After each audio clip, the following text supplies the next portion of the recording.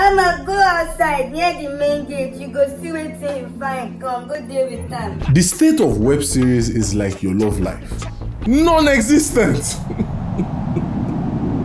When I found out Skinny Girl in Transit was coming back, I immediately shouted, yes!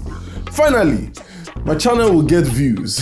Sorry, can't wait to see it, their new installment.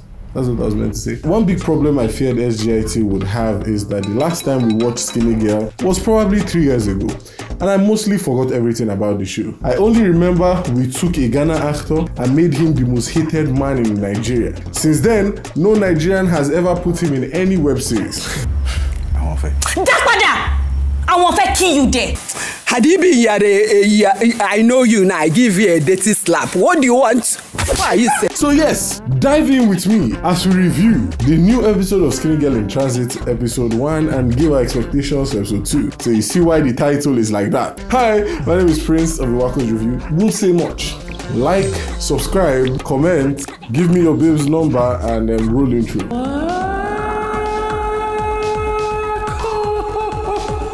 I really loved how they wasted no time and immediately started off with showing us a baby naming ceremony. We then get to see what the baby would like cake, more cakes, sugar, of course, and most importantly, cola nuts. Today would also be the day they give him his chieftaincy title. Tiwa gives us the gist that it's been 7 days since they had a child, and that's amazing. But the problem here is they are all bored because their mom has taken it as a personal calling to use the whole day for this event. What's that? How far? You see that thing I get put inside nose? Yeah, ring. It's called Alte. I have a policy. Alte kids should only be rich children. If you don't come from a wealthy family, you just look weird. Chalewa got this reminder for his session, which we don't know yet. When it came down to the name part of the ceremony, everyone had an opportunity to add a name. Her mom dropped a list that looked like names of noisemaker. Her sister added Nifemi, which is not bad. What I had a problem with is why they allowed this guy add a name. I don't know you, I've never seen you before in my life. After the party, they gave them money, which I believe all these things are for. Like for instance, wedding is to make money to survive the first year of your marriage, and the naming ceremony is to buy pampers. That thing is like 80k bucks. Unless you want my child to use nylon. Allow me to extort people, please. After the party, Ndani took it as a challenge to remind their male audience on how useless we all are. Even though the female audience knew we were, they just had to remind them. I first liked how the house is set up. It looks very clean. But for me, I would actually want my bedroom to be here, and my baby's room to be here, and my wife's room to be close to it because I need my beauty sleep. Then the worst thing happened, guys. Apparently they switched characters with a known criminal from the men's club. Tiwa is now dating Aminu, and we saw this manifest right in front of our eyes. See how much money he gave her. He just kept on dropping bundles on her. I am feeling bad because I haven't given any girl any bundles before. Then he gave her shares in Tesla and Apple, and I was like, come on man, this is obviously play guys. This is make-believe.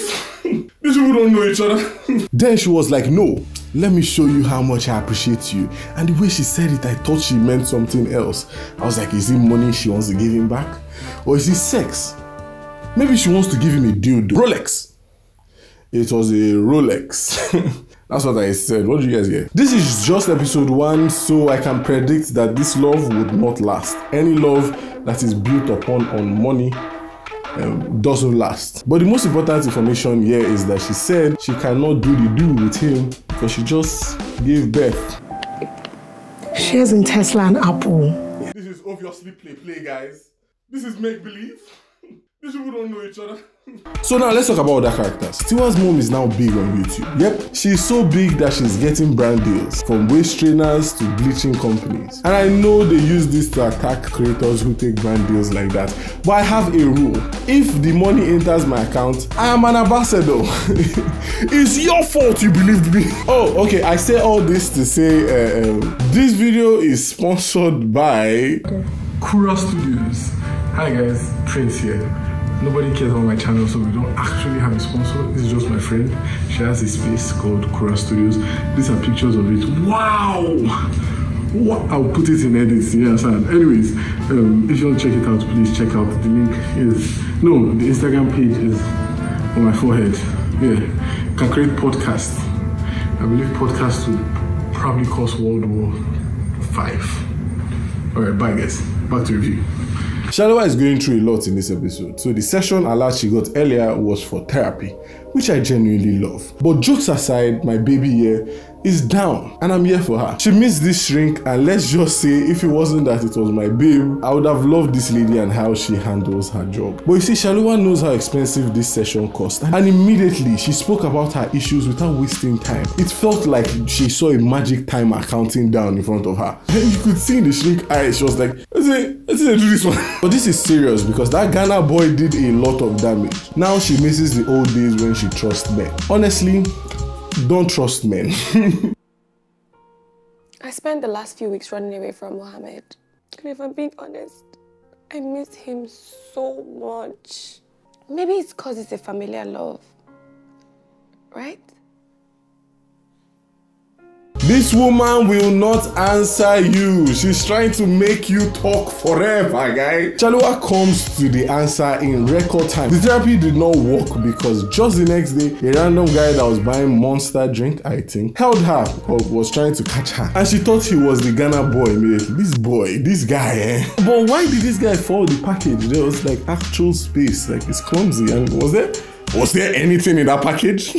On the other end, Mohammed has been going through a lot, and I love it for him. At first, we see him looking for Shalewa everywhere, and she keeps avoiding him like the plague. The next thing, we see him in a restaurant as he sees couples do what couples do, touch each other. Are you good, ma'am?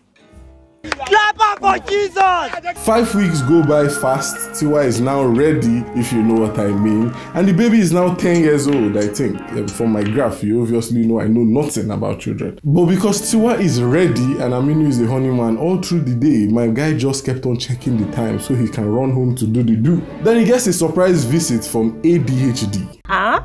This looks really good. I love it. Why don't you tell me? Because you know what? Can we talk about the email? The email. No. Can we talk about the email, please? Wait. The end of the episode, we see Mohammed propose to Shalewa. Talk about reading the room. She has avoided you all episode, and you think she will say yes.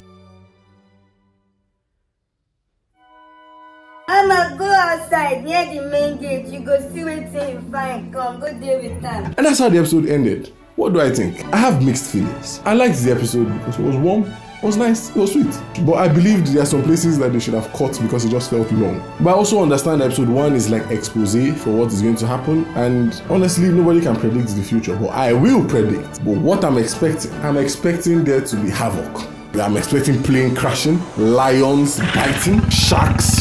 Oh, does shark make noise? And also my biggest expectation is Mohammed will be denied and someone would have to take over. It's finally time, guys. I'm just here to tell you I'm in episode 2. Look out for a guy named Leonard. That's my name in the show. What do you think? Tell me. I would like to see your expectations or your opinion about episode 1. Let's argue in the comment section. Let's fight. I'm there for a very long time. Alright, it's been long since I ended the YouTube video, so bye. Oh yeah, you're probably seeing some videos. On the right, you see a video I would want you to watch. On the left, you could also subscribe and show a friend. I stood up all through this recording because my chair is bad. I'm sweating like hell. Bye guys.